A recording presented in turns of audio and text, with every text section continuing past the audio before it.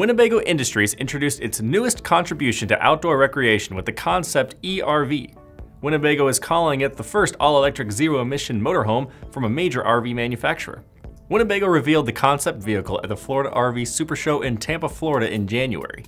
This fully functional all-electric and zero-emission concept vehicle comes from Winnebago's Advanced Technology Group. It includes an advanced drivetrain and battery package that powers the living area systems of the coach. It is equipped with an 86 kilowatt-hour battery configuration that allows a range of 125 miles while powering onboard systems. The charging time for the battery is approximately 45 minutes at high current charging systems. The concept vehicle's chassis is based on the internal combustion engine-powered Ford Transit platform. Winnebago collaborated with Lightning eMotors, and the electrification shop from Colorado modified the Ford Transit with an advanced electrical power system.